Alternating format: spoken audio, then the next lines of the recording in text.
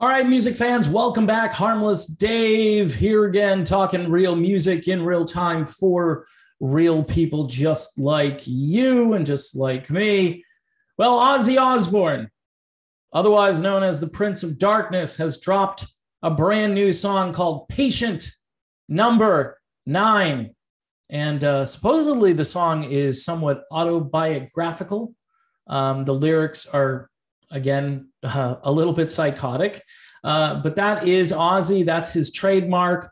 The song features the amazing guitar work of the one and only Jeff Beck, who, again, on my short list of great guitar players, Jeff Beck isn't the most commercial guitarist on the planet, but he can do anything. He could play it straight. He can get jazzy. He can get psychedelic. He can get just absolutely crazy. And he does pretty much everything that he can do to make this song really, really interesting. I would say some very exuberant guitar work for sure on this new Ozzy Osbourne single. I think it clocks in at 7 minutes and change.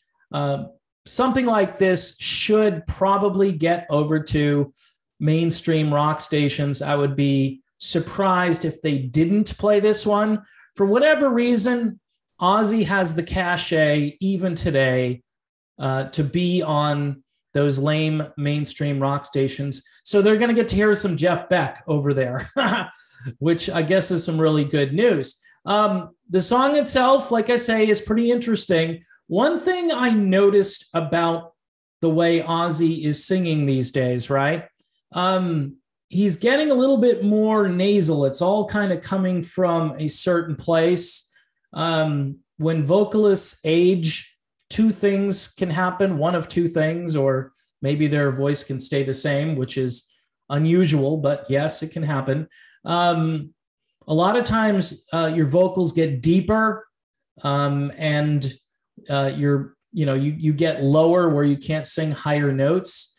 In this case, Ozzy is losing a lot of that bottom end, so his voice is getting a bit thin, and it reminds me a lot of Phil Collins.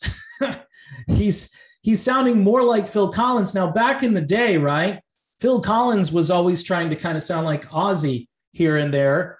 I'm thinking of the song by Genesis called Mama, which I thought, maybe Ozzy co-wrote the song because it was so Ozzy-like.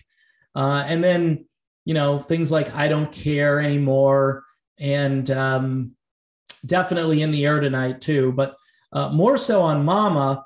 But again, Phil had a different voice. It was, again, the vocal timbre was in a different place, and Ozzy was still kind of full-throated, but now Ozzy is actually starting to sound more like Phil. Now, I don't think it's a bad thing. I'm just remarking when I heard the first couple of verses, I'm going, this almost sounds like Phil Collins. and again, it's not a problem. If you grew up listening to this music, you're thinking to yourself, well, Dave, that's not really a bad thing because I like Phil, I like Ozzy, and everything's cool, man. And you got to admit that I'm pretty sure that Phil appreciates Ozzy and vice versa. But the song itself, not bad. It's not the most hooky or melodic song. It's not designed to be that way.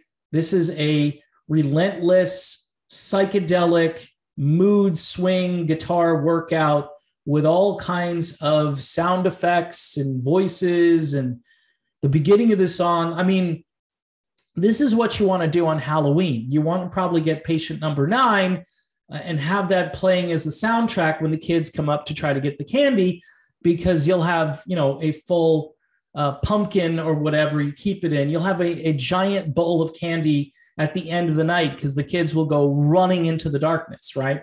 Because it is kind of a creepy song, and you can add it to your Halloween playlist. Patient Number 9, brand new from Ozzy Osbourne. By the way, a lot of special guests on this record.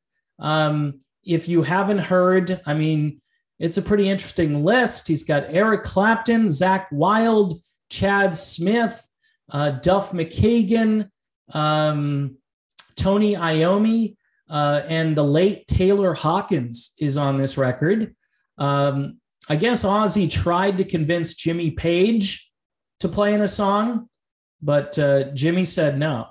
Interesting. You had Jeff Beck and Eric Clapton say yes, and you have Jimmy Page saying no. That to me doesn't make a whole lot of sense. By the way, this is Ozzy's 13th album. So what could go wrong at number 13, right? Look, Ozzy has been through a lot. He just had surgery.